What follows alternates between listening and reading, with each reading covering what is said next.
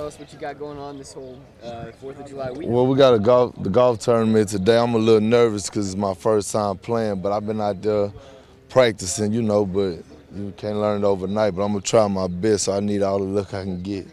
How important was it for you to find a couple different ways to give back to the community here? Well, you know, it's good we find fun ways to give back, things that people love, enjoy doing. And, you know, I just feel like it's a blessing just to turn out and, you know, the support that everybody come out here to support us and support a great cause that, you know, we helping people in need and helping, you know, our fellow Oklahomans. So. We know you're not spending your off season on your golf game. So, what have you been up to?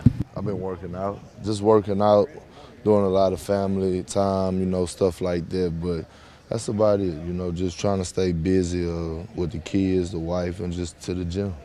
You been here? You been at home? I've been here. I've been here all the summer, really. I go home for weekends or leave for the weekends, but I've been here most of the summer.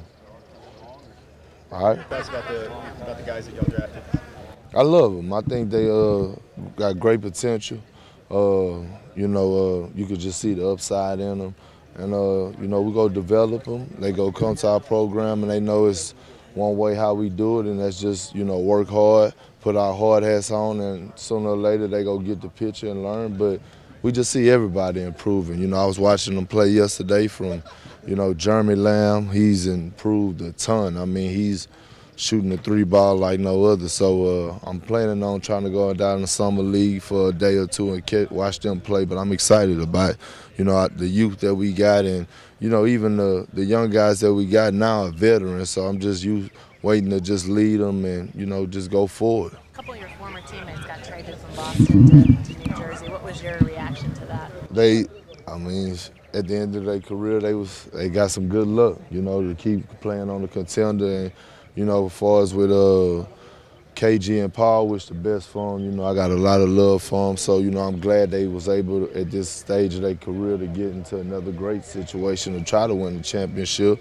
And as far as with Doc, it's kind of scary going against him in the West now, but he need to be prepared. So, you know, we got love, but when we play each other, there's no love there.